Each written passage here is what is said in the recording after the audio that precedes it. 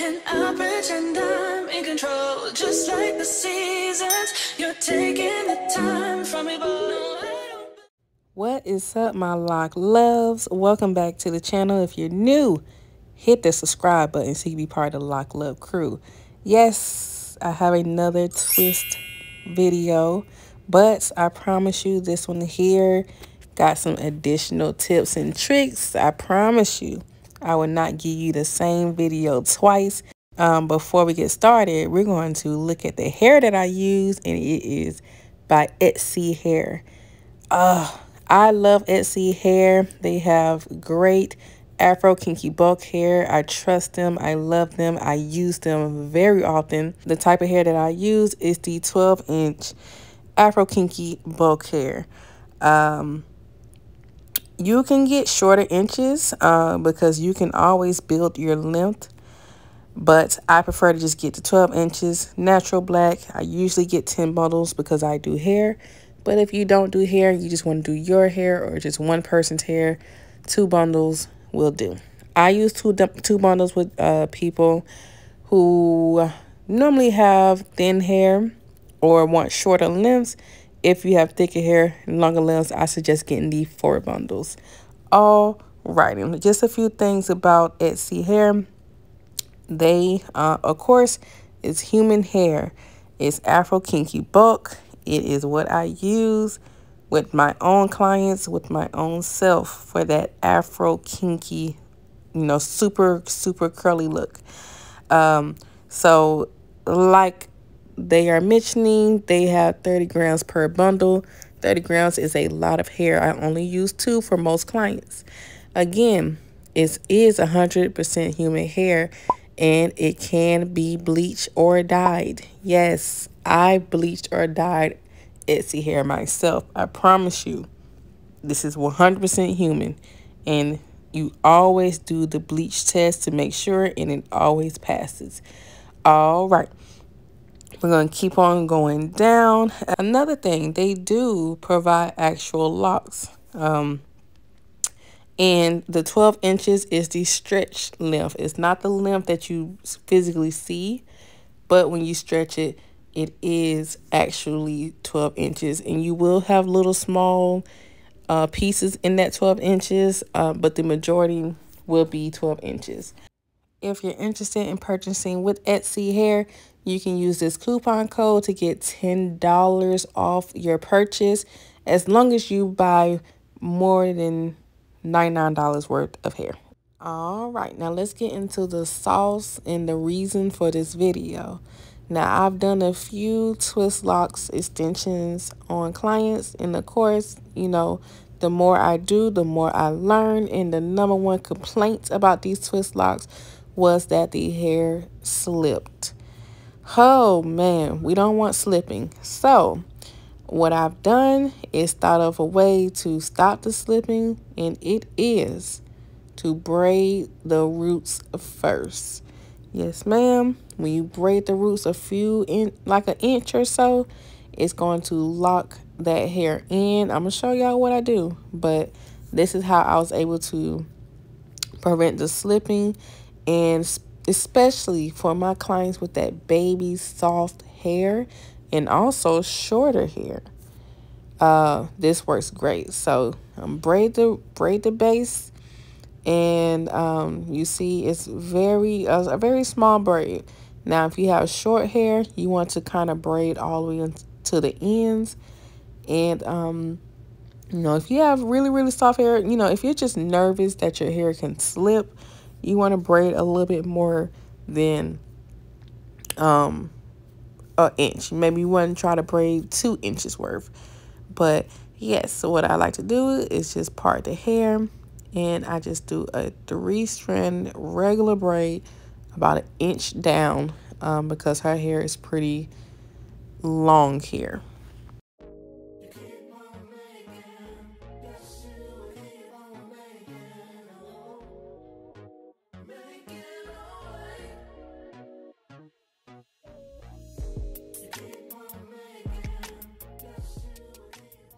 Now, don't worry, my people all the way in the back, we're about to get close. Now I know I'm gonna have someone in the comments talking about my parting. Don't talk about my parting. I suck at parting. That is something I'm going to work on. You just part the best that you can. But yes, don't talk about my parting. The main goal of this video is to teach you how to get these things to stay in, not how to part. Okay, thank you.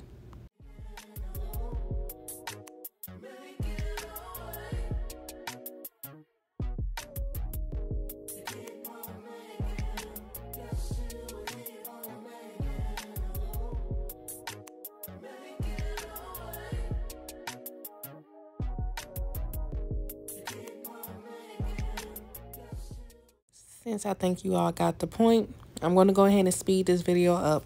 One good trick, if you're doing it on yourself or anyone else, you can go ahead and part and braid down all of your sections or your row. I feel like that's a complete time saver when you at least have your parts done and you have this braided part done. So go ahead. You can either do it section by section or row by row, but I do highly suggest getting your braids in, and then we're going to go ahead and focus on the twist like we're about to do right now. All right. So what I'm going to do is crochet the smallest piece of hair. Look how small this piece of hair is. We're going to crochet that into the base of the root. And surprise, we have two methods for this. You can braid down about 1 inch and then twist. That's method number 1. I promise you my shoulder will be out the way the other visuals. But here I'm just serene twisting. So I have 2 methods to install or put the hair into the braid. And I have 2 methods to add length into the twist. Y'all, you can't tell me I'm not giving y'all some keys right now. Keys. So we're going to add some length, and what I'm going to do is take another small piece of hair and I'm going to braid it into the twist. So I attached the piece of hair to one twist section and then I just braid it down about 1 inch, and then I will twist on down. I hope you all can see because I can't explain it that well, but it's super easy. So this is method 1 of putting the hair in, which is braiding down from the root, and also method 1 of adding length, which is braiding the hair into the twist and then continue to twist. I promise you these twists are so tiny you cannot see that braid. And since I don't braid that tight at the root, I do like to go ahead and interlock a few passes at the root, and it gives it that locked look. So alrighty, after this interlocking, we're gonna go ahead and go to method 2.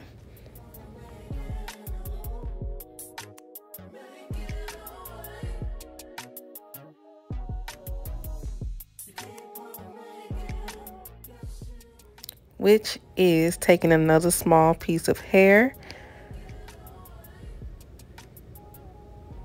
crocheting it in at the root,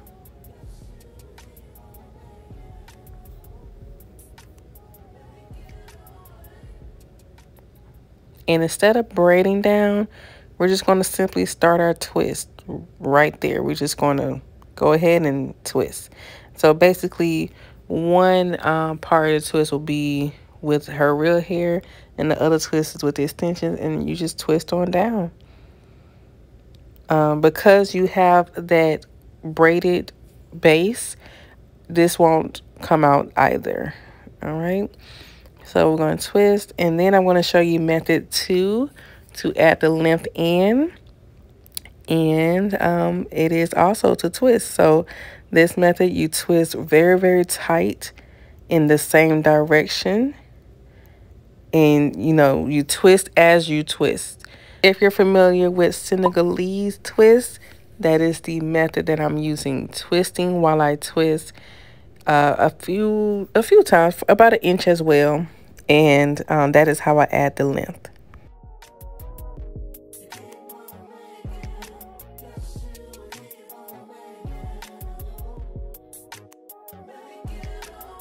Again, you do a quick few passes of interlocking the roots. And I'm actually going to show y'all those two methods again. We're going to start again with the braided method. But just because I'm doing braided and twisted, you can mix and match what you want. If you want to do braided root, twisted, add in length, or twisted root and braided, add in length, do what you want. So again, we're going to go ahead and take the Afro Kinky book hair, braided in to her natural hair at the root.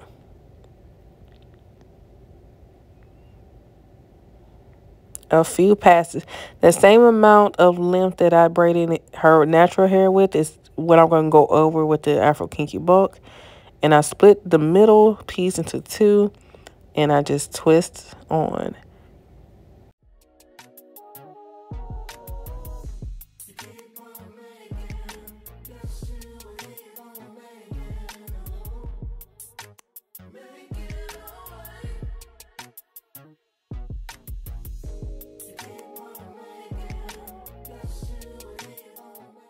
When I add the length to this twist, I'm going to also braid in the hair.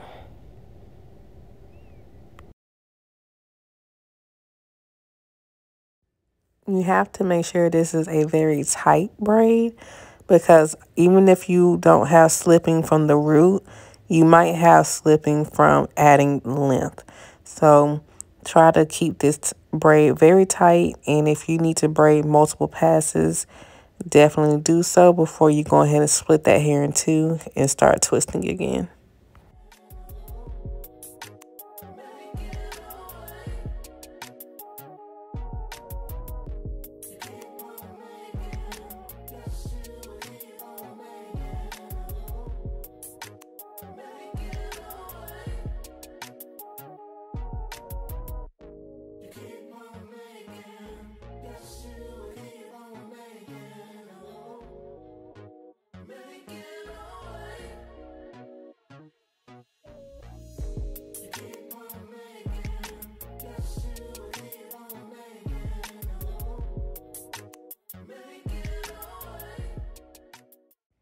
Back to method number 2, or the twisting method. I'm just going to go ahead and grab a small piece of hair again, crochet it in at the root, and simply just start twisting.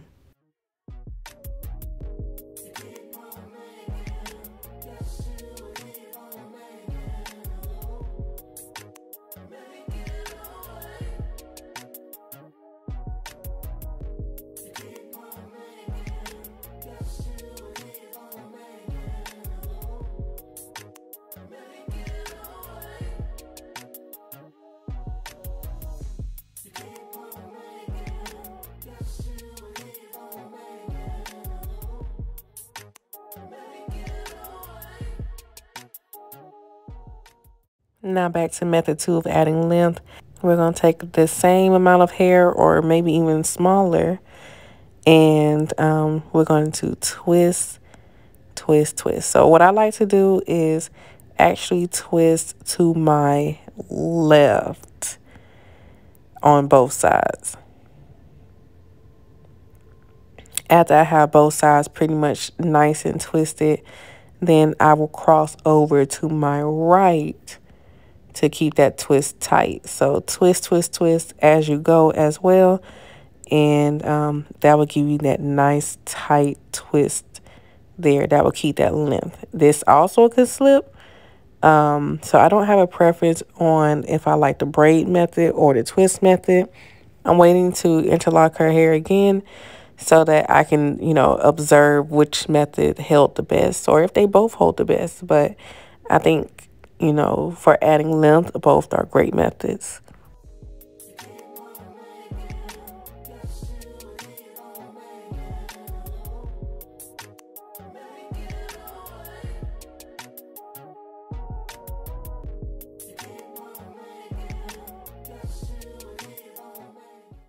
All right, y'all, that's pretty much it. Just to give you a close-up on the two methods. You can kind of see which one is braided and which one is twisted in at the root. You can definitely see the braids at the root. And then looking more so at the added pieces of hair, here you can see the braids are here and the twists are here. As always, I hope you all learned something, enjoyed the video. If anything, laughed along with me. Her hair came out so freaking pretty.